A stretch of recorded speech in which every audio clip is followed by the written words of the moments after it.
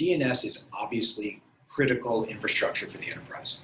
DNS is required for every single client to connect to every single application and service, whether those apps and services are internal to the company or those apps and services are external to the company.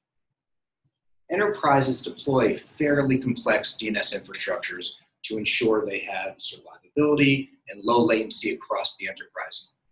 It can get complex. At a very basic level though, clients query to first hop servers, which tend to traffic direct to where private DNS is versus recursing out to the internet. And most likely in your DMZ, there are recursive servers that are allowed to go to the internet. The key point though isn't the complexity of DNS. The key point is how DNS can be leveraged to help secure the enterprise.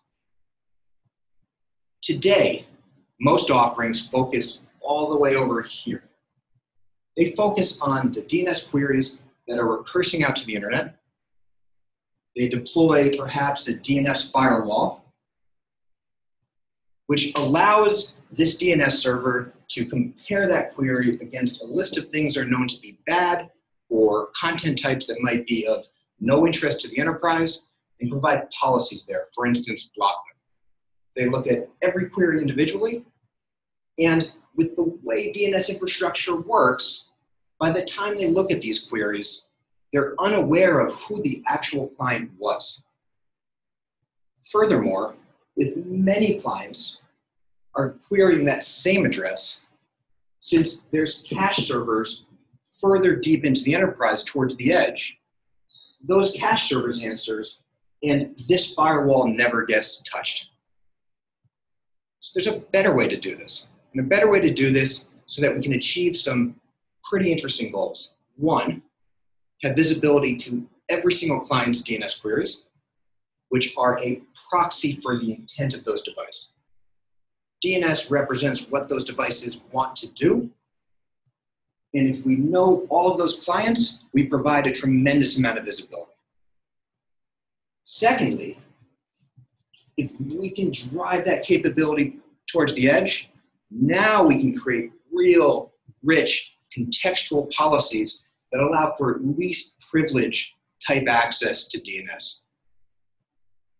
So at BlueCat, we're focused on securing and using DNS to help secure the enterprise by providing device-facing DNS firewalls, as opposed to internet-facing DNS firewalls.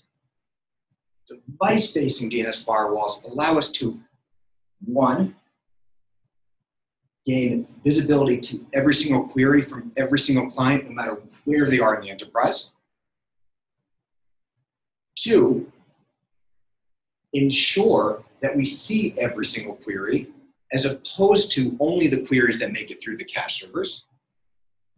And very importantly, three, allow us to apply controls here, right where those clients are going, so that those controls can include the context of what types of devices those are, what sort of users those are, and what they should be doing.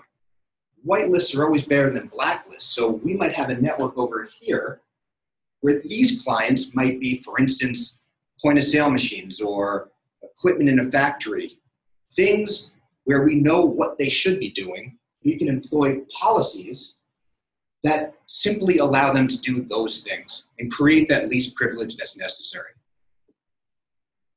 But further, if there is a compromise in the network, since we know every single client that queried, we can provide evidence of lateral movement. We can provide a focus in forensics in order to identify patient zero. We provide a gold mine of data to not just create policies from, but to feed into analytics solutions so you can take this data and utilize it in any sort of forensics as well. It's a critical differentiator in where this capability is. It requires a great deal of innovation in terms of deploying policy-driven DNS instead of configuration and explicitly configured DNS servers, so that we can react quickly when there's any sort of compromise and prevent, instead of simply filtering based on what's known to be bad.